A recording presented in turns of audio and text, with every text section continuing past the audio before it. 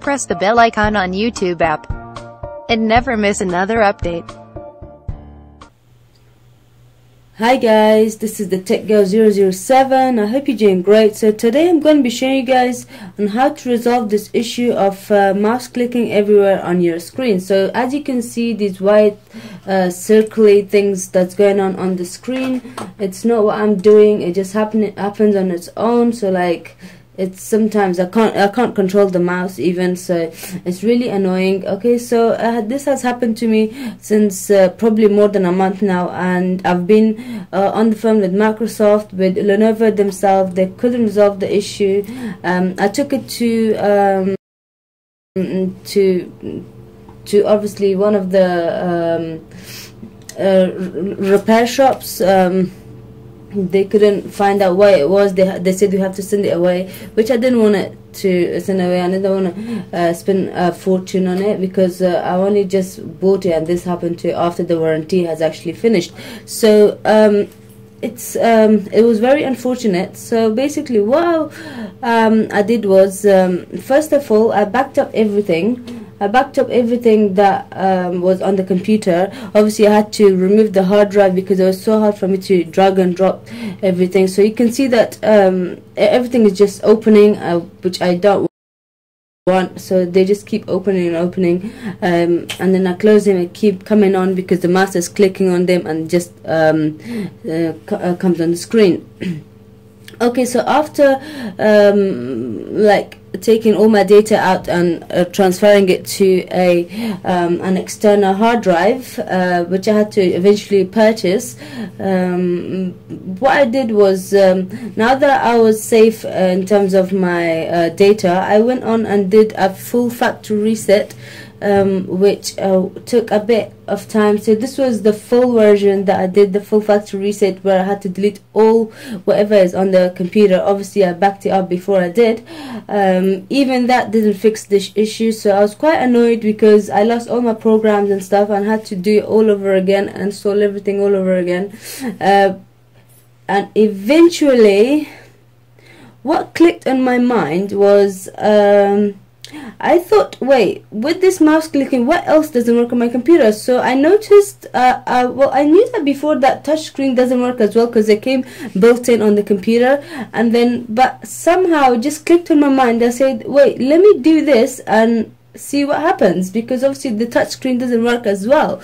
So what I did was, obviously as you can see that it's clicking everywhere, but I want to show you guys how I did it, and how it actually kind of worked for me, because I no longer I mean, I wasn't using it before as well, so it's not much of a thing for me to have a touchscreen. I just had it on the computer that came with it. Bottom left hand side of the screen where the Windows icon is, so I'm trying to right click on there, and I want to be going on to device manager. So I'm doing it more than a couple of times until I actually get that page. So even though it's coming, but it's going away. So the reason I'm showing you guys this while the mouse is clicking, just to show you guys how hard it is, even at the same time how to make it better. So basically you want to still go on there, try to click on it. I have done this so many times now, I kind of got the hold of it on when to actually click, but then sometimes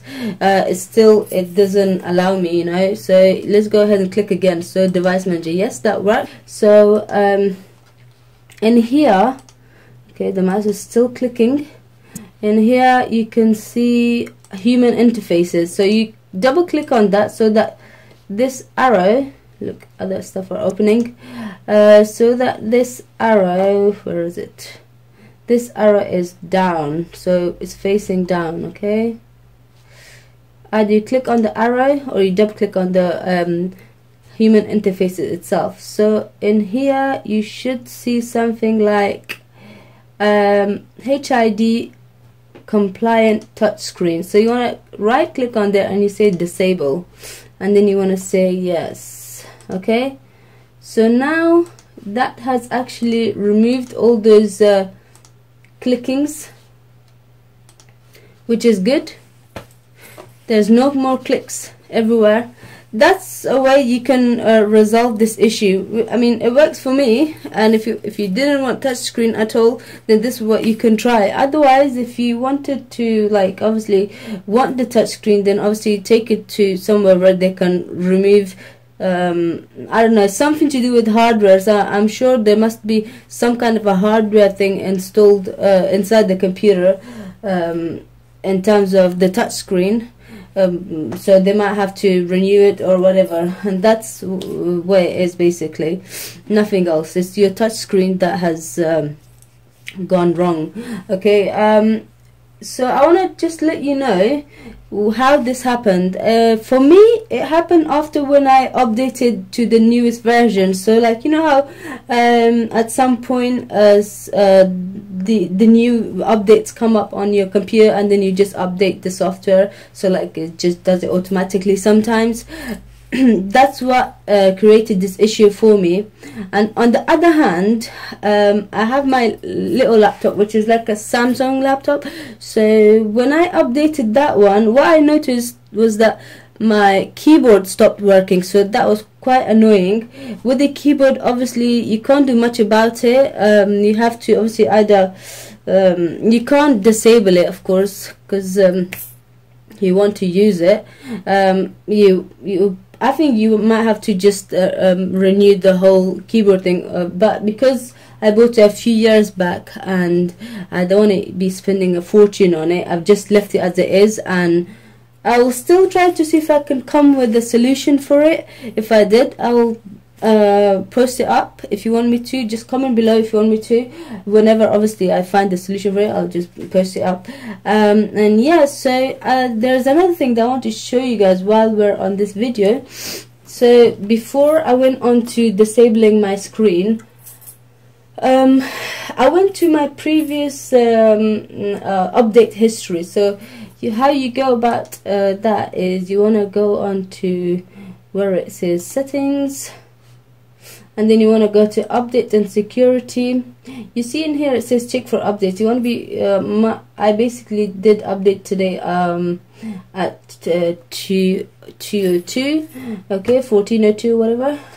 You want to go on to update history. So basically in here what I had was some of the history. It said failed, and what was that? It was for graphics card. If I'll have the picture, I'll just post it on for you. Like on the next screen, you should see the picture of the ones that have failed installing. And sometimes if it's not for the touchscreen, you might want to, on your history, update history, check what things have failed, you know. So you might want to see if you can go onto your device manager and disabling some other things. If this touch screen disabling doesn't work for you, so you can go onto your update history, look for the failures, and if you see something else that's failed, obviously you can uninstall or disable that from the device manager, and then see if your computer works. Okay, so that's how it worked for me. Hopefully it should work for you as well. And yeah, that also means that I'm not going to be using the touch screen, because it just will create more problems for me. So yeah, that's it then. I hope you like this video. Don't forget to subscribe, share it, like it. Yeah, it's just a way of encouraging me of doing more videos as such. Okay, thank you, bye.